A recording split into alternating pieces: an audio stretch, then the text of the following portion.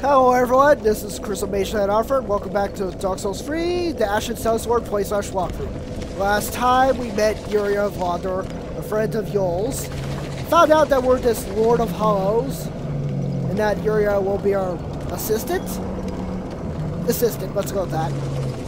We also explored a good part of the Great Road of Sacrifices. It's just a Road of Sacrifices, so nothing great about it. Also, off screen, we killed a crab. Well, the crab, and we got the Great Swamp Ring, which is the ring you start out with as a Pyromancer. It's your first damage boosting ring. You have to have, in this game, you have to have 2. I believe in Dark Souls 2, you didn't have any damage boost rings because you didn't really need them.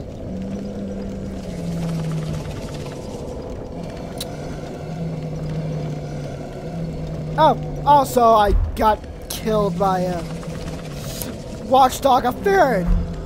But we're fine. We're totally fine. Now we're gonna kill the Crystal Sage in this episode. I at least managed to back up the episode before, after the crab, so that way we don't have to go back and kill the crab again.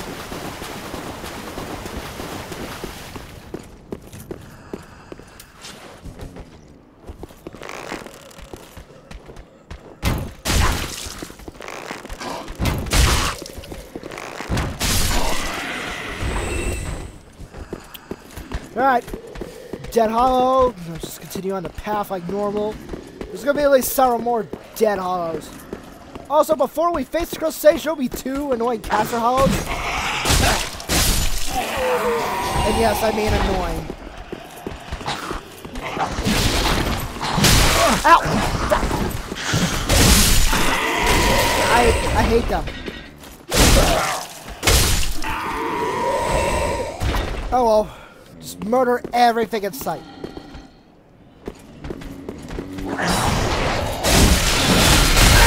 Ow! Oh, fuck! Shit!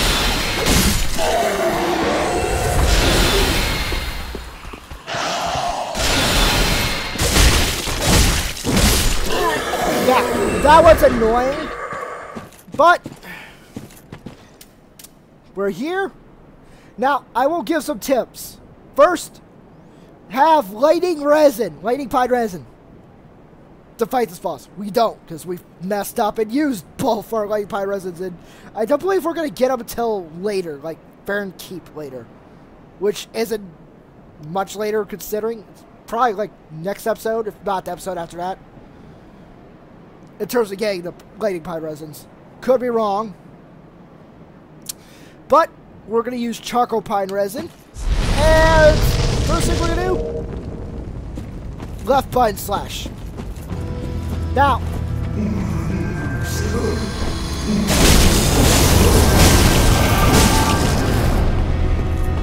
it disappears after enough time. So yeah, most of your time's gonna be spent wandering around this whole battlefield.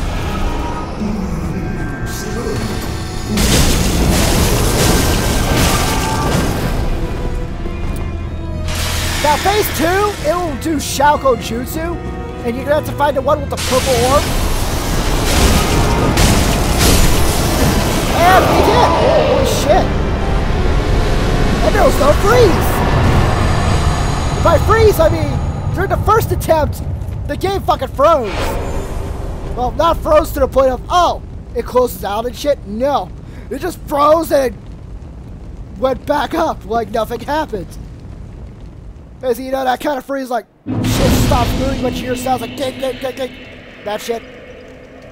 Frames were going good, it's just shit happened. And, well, we just murdered Crystal Sage like it was nothing. Now, as I was saying before, phase 2 is basically whack-a-mole. Basically, you're whacking every mole until you find the one with the purple orb. That one will disappear after one hit. We just happen to be right next to it. Like, right next to it.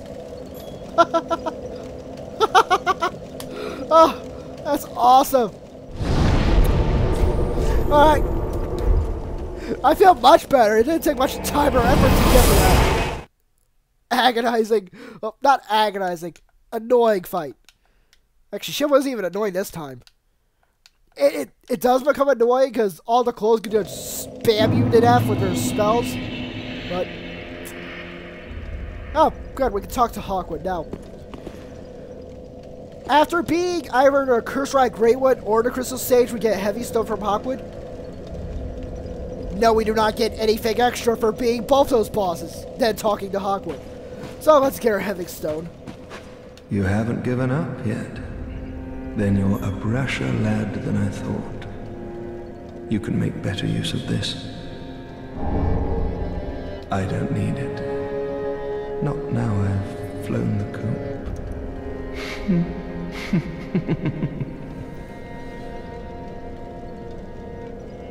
The Undead Legion of Farron is a caravan of undead, sworn by wolf's blood to contain the abyss.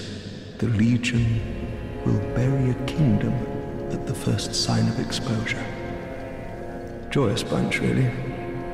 Gaining admission to the Legion is a matter of some ceremony.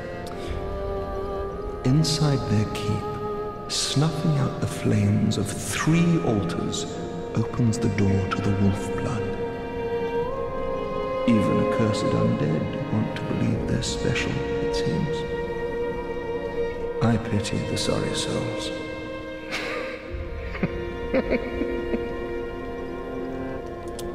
So basically, he just told us how to get through Farron Keep and admission to the Abyss Watchers, the first Lord of Cinder fight that everyone will face.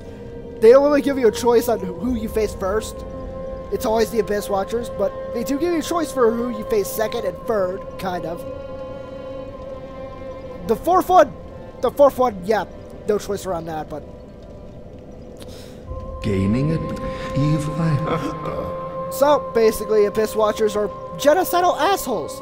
I mean, I get why. Considering the Abyss, well, if you play Dark Souls 1 DLC, the Abyss is full of all sorts of messed up creatures and shit. And you saw what happened to the humans of Ulusil there. But if you play Dark Souls 1 Artorias of the Abyss DLC. But even then, basically Abyss Watchers, really, really genocidal assholes for the sake of putting the Abyss down. And we can pretty much guess, since this is Dark Souls, what happens to them. Hawkwood is a deserter. Oh, bit of trivia, if you attack him before he leaves, because after you beat the Abyss Watchers, he will leave this area. He has a Bastard Sword and a regular shield. The Abyss Watchers have the Farron Greatsword, which is the Greatsword itself, the Ultra Greatsword weapon, and the knife.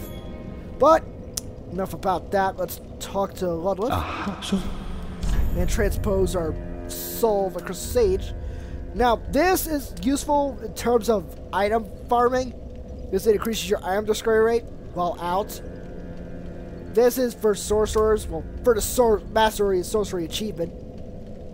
Also, since this says twins, we're basically going to be fighting the Crystal Sage again as a mini-boss later. How later?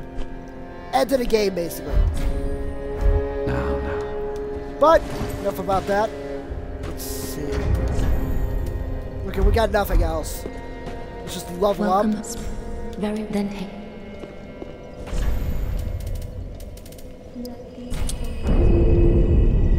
There we go. Farewell, Ashen. Now, after we get to 27 Vigor for this character, we're going to start pumping points into Dex. Then after that, like, I say up to 40 Dex, start pumping more points into Vigor, a little bit more into Endurance. I forgot what exactly my idea for this character was. I had to probably look up on Mugen Monkey later, but...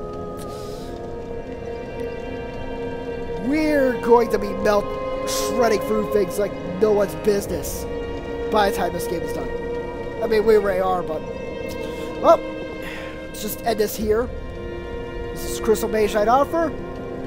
And for the next episode of Dark Souls 3, the Ashen Sellsword, we will begin our exploration of Farron Keep, as well as clean up in Road of Sacrifices, but I'll see you all then. Crystal Mage Knight Offer, signing out. I am very bad at endings.